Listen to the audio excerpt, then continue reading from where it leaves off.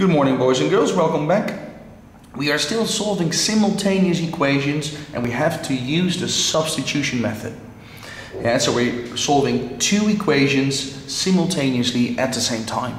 Yeah, for which x, for which value of y are both equations true.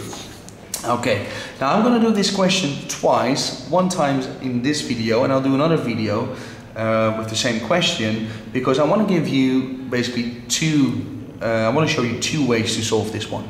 Okay, it's both involves the substitution method, yeah, because I want to give you as many tools, as many strategies as possible. All right, really to increase your understanding. Okay, substitution method. I'm going a little bit quicker now than the previous video. I've got to pick one equation and one variable in that equation, and I make that the subject. And I will substitute that information then in the other equation. Okay, that's a lot of words. What does that translate to on paper?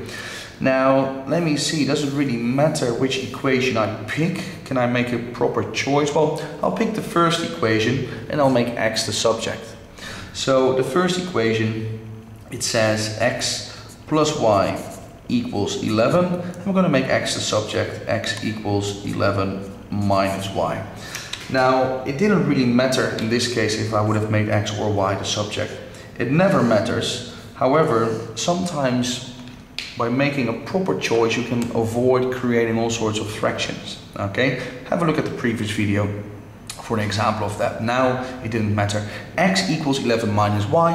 I'm going to substitute that information now in the other equation. So I wrote down the first one. I'm going to write down the second equation now, which says, well, x minus y minus 1 equals 0. Now I have said that x is 11 minus 1. Yeah, so now I'm going to substitute that information in this equation. So I'm going to swap the x for 1x for 1 times 11 minus y. Minus y minus 1 equals 0. So the 1x becomes 1 times 11 minus y. Then I continue the equation, minus y minus 1 equals 0. And now I can work this out. 1 times 11 is 11. 1 times minus y minus y minus y minus 1 equals 0. Now let's simplify the left side. Yeah, so 11, I have minus 1, that will be 10. And minus y is minus 2y, and that equals 0. Okay, I want to find out the value of y, so I'm going to add 2y on both sides. Did you see what I just did? Oh, that one is still closed. I plussed it by 2y here, so I'm going to plus it on the right side as well.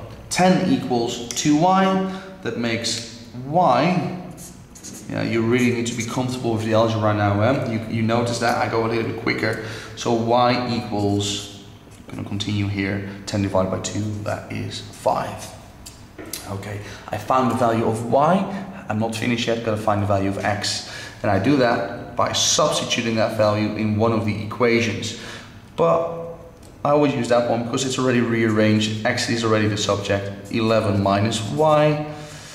Y is 5, 11 minus 5, which is 6. So the answer to this solution or to this problem is x is 6 and y is 5. Then both equations are correct.